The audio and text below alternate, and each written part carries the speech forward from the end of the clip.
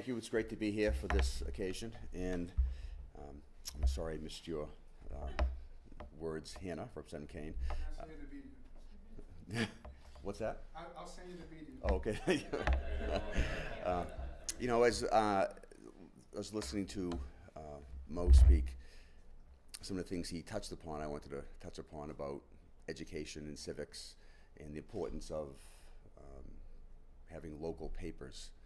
The cornerstone of democracy is basically, I think, an educated populace or constituents of voters.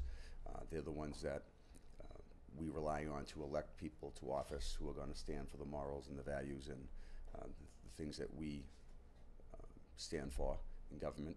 And the only way to do that is to make sure they're educated, and to educate them and hold government accountable, we need media outlets such as the Shrewsbury Post. And if you think today, more than ever, there was a recent study that said approximately 2/3, 67% of Americans report that they get at least some of their news media from social media. So think about that, almost 70%. So the days of the large newspapers that every morning people read, I remember when I was young, you had the morning and evening edition of the Telegram Gazette. And today, we see those papers struggling. And also, as we see, as Juan was just saying, how global this is. Think about what we're dealing with on a national level right now with the fake news. How, and I'm not saying whether it's true or not true, but you have the investigations going on right now about the Russians interfering with the elections.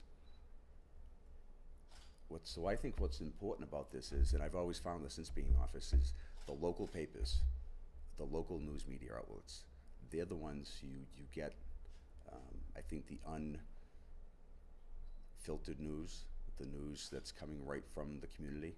You know, we all watch the large media outlets, and you can have the same issue being talked about by two different media outlets, yet they're totally different spins.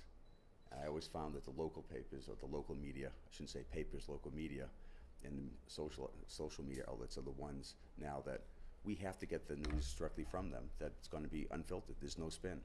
They educate us on the issue, and they, as it's been said, they leave it up to us to make our interpretation on how we should judge that news.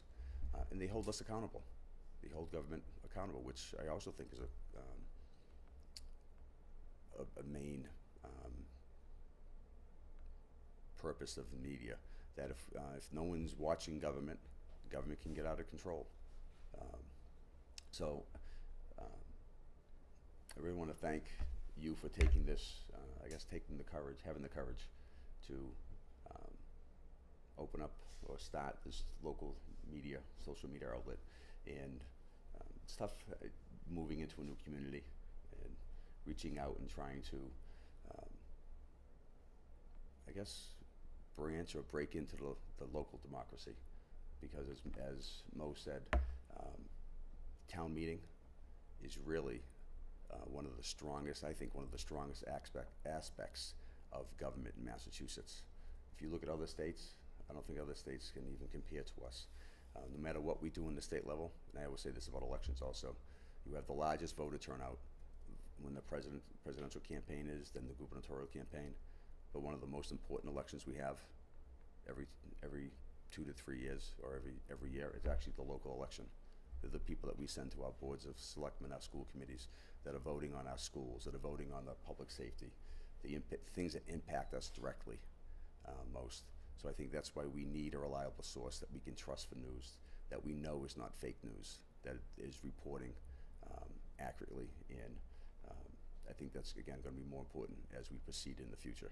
So in recognition of having the courage to come forward and take on all this responsibility, I have for you from the State Senate, be it known that the Massachusetts Senate hereby extends its congratulations to the Shrewsbury Post in recognition of the celebration of your 4th anniversary and serving the community as a local media resource.